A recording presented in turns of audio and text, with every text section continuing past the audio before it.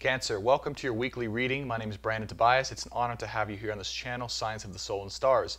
If you're new here, we do weekly and daily horoscope updates for your sign in love and in life because we believe love is the most powerful catalyst here on earth for growth, transformation, and helping you step into and find your soul purpose. So welcome, welcome, welcome. If you want to be part of the soul family, don't hesitate to hit that subscribe button. We'd love to have you. And if you do find this video impactful, do me a favor, hit that like button. Helps this channel and video grow so we can, of course, guide more people. Now, we're going to get right into your reading this week, Cancer. This is a channeled reading for your sign. And we're going to start off with, again, if you've been here before, opening the ceremony, calling in my guides, calling in your collective guides, and getting immediately whatever channeled messages straight from source that want to come through that you need to hear. And then we're going to be getting into a channeled tarot reading. And this is specifically for your love situation, situationship, or clarity in and around a certain person, channeling for the divine, beloved, and twin flame connection. Okay? So welcome again. Without further ado, let's get right into it. Oh, last thing I'll say is if you resonate with this reading, of course, there will be an extended reading where we dive into the energies of your person, how they're feeling about you, how they're thinking and seeing you, and additional clarity on what the universe has to say about this union. Okay? So if you resonate, there will be an extended link in the description box below, and I'll see you there. Let's go ahead and jump right into it.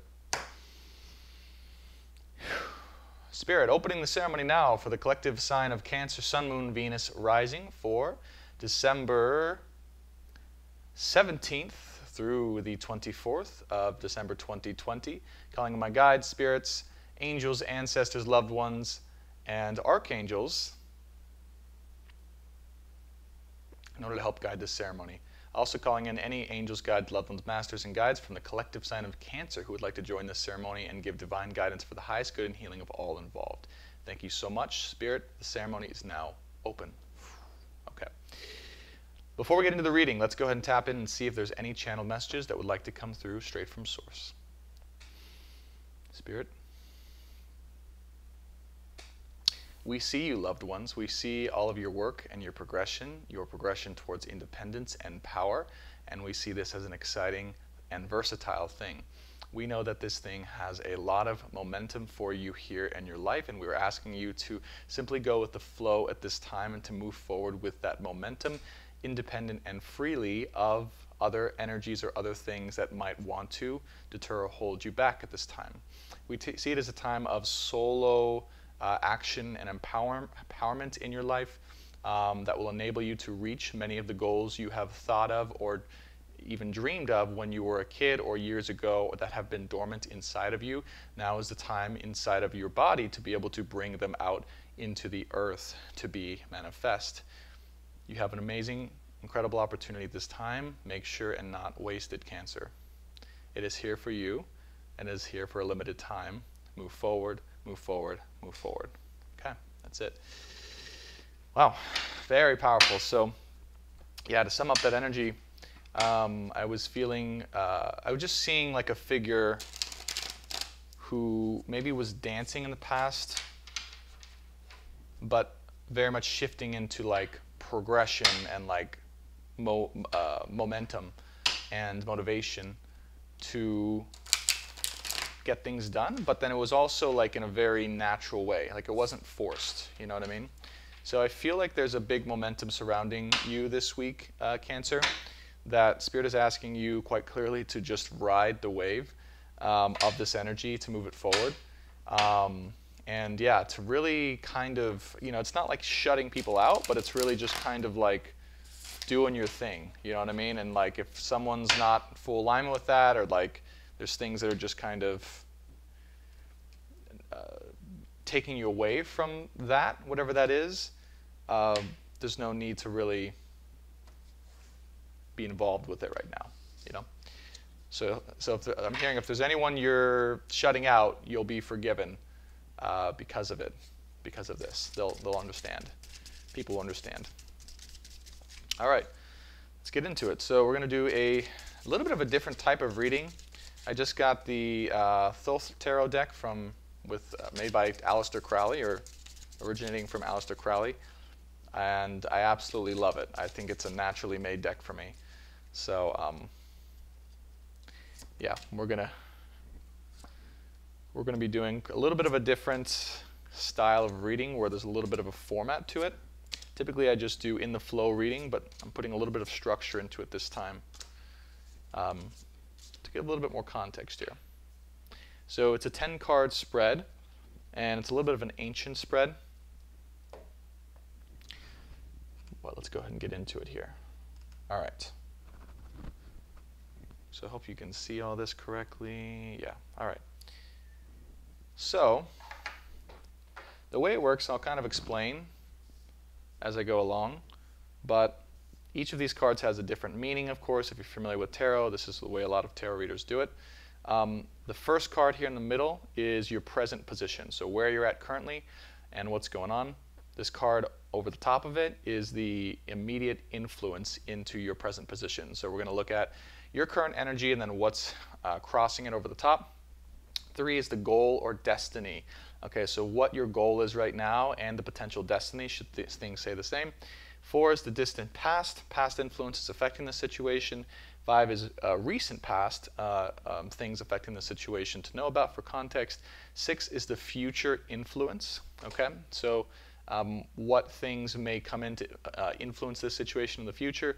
And then additional context about the questioner, environmental factors to be aware of, inner emotions, and then the final result or overall outcome up here, okay? So I really am excited to start using this spread more and more, and let's go ahead and dive into it. Okay, so in your present position, yeah, we have the card of worry, okay. So the 5 of Pentacles, or the 5 of Discs here in this deck. Okay. So Cancer, yeah, I feel you might be under a lot of stress or burden at this time. You might be actually working on your finances and your abundance as well, and really coming into a lot of accumulation or feeling confident in that, right? But there's some situation that you're still worried about. It could be in and around love, the concern around that, not sure if something's going to come through, wondering, wishing, waiting, hoping, just overly concerned or a little bit burdened by that, despite other things seeming to feel good and go well. Crossing that 5 of Discs here is the High Priestess here. Beautiful. So that's wonderful. So what I feel here is crossing you is your intuition. So your intuition is here to guide you through this worry. Okay, so you already know, if you're watching this, you are quite powerfully attuned with the divine, quite powerfully able to receive messages from your intuition, to use those messages from your intuition for healing, guidance, and hope and clarity. All right? So Spirit is saying quite simply, if and when you find yourself in this burdensome place of feeling hopeless, feeling sad, worrying about a situation, stressing about a situation, feeling in lack about it, feeling lonely over it, okay? Utilize your intuition and ask for guidance here, because the answers will come straight through at this time. You're very much in tune with that. You just have to learn to trust it and to rely on it for solid answers, which I feel you are doing and getting better and better at. But Spirit is saying that is your solution here if you're concerned about that. The overall goal and destiny of what you're trying to create, sorry, these cards are new, so it's a little hard. The Queen of Swords here. Okay. So the goal here is actually to detach from a situation. So you might be trying to detach from a situation or disconnect from your emotional investment into whatever it is you're worried about.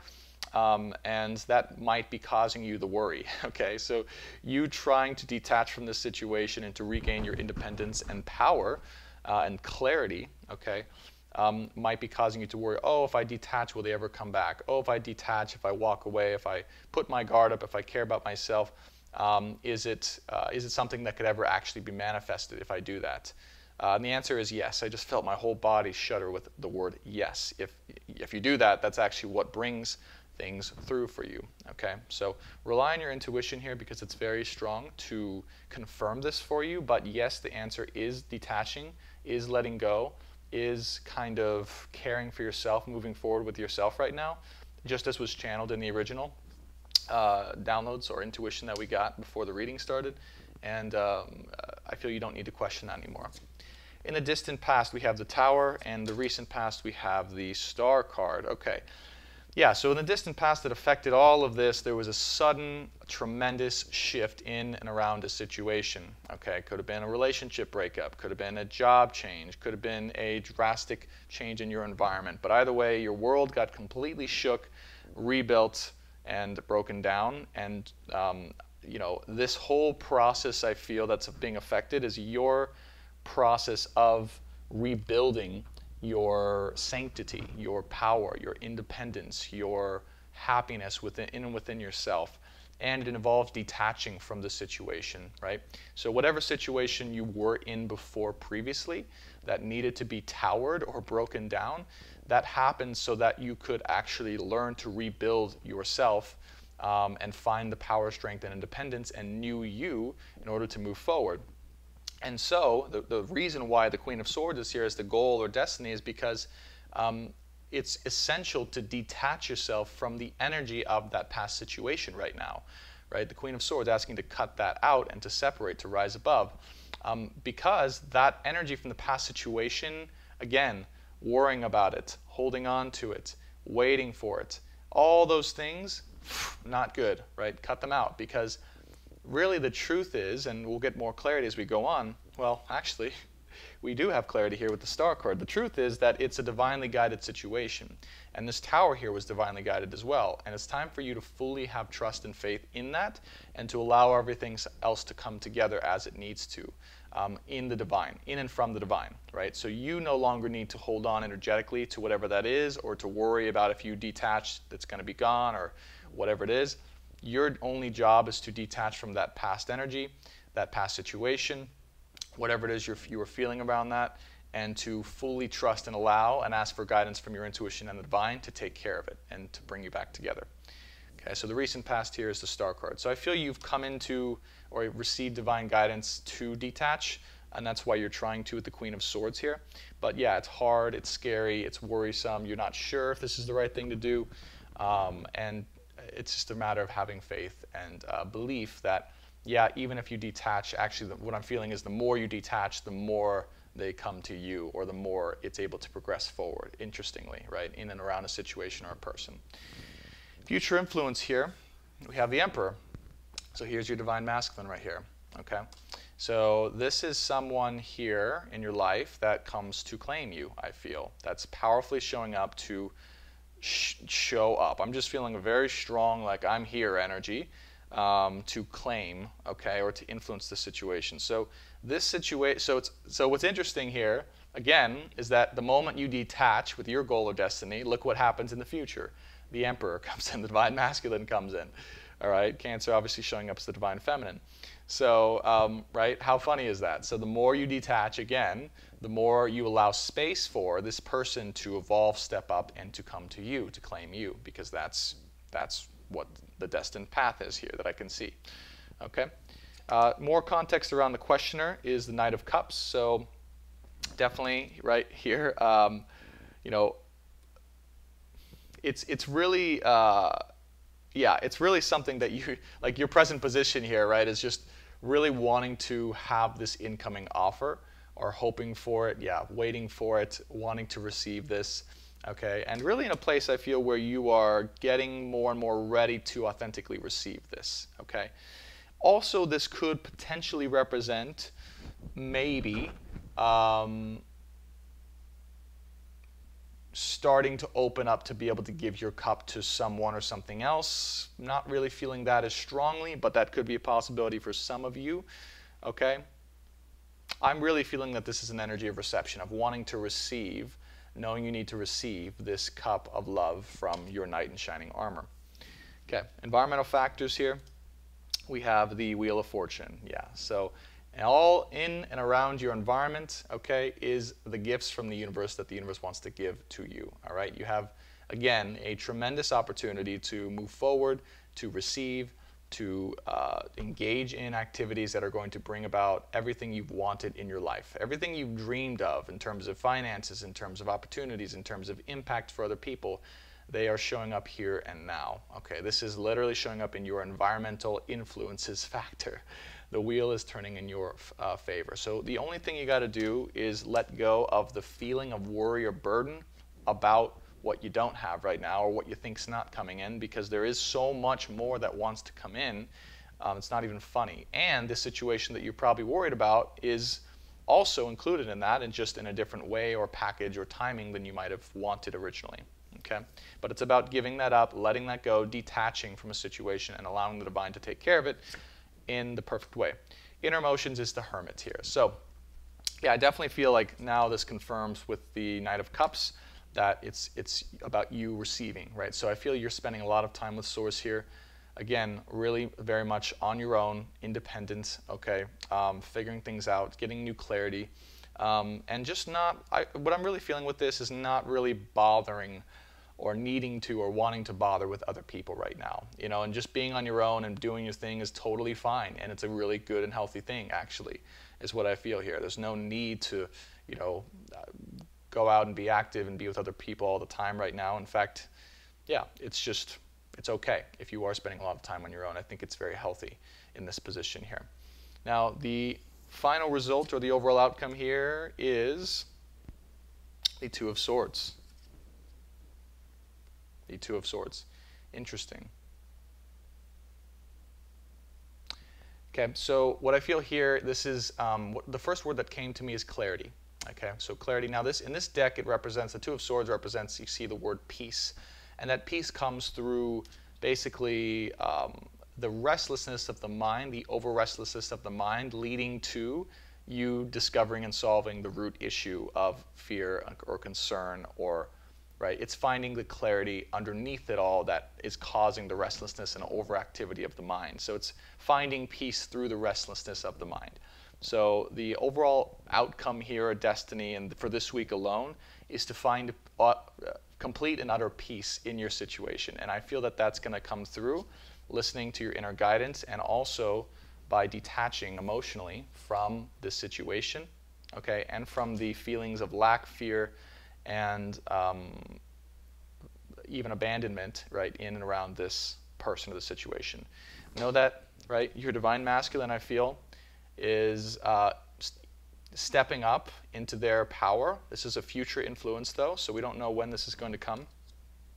But for you right now, it is about just cultivating, being on your own, allowing the universe to give you everything that it wants to give you, the Wheel of Fortune, and finding a way to find your own inner peace through the chaos of the mind, okay?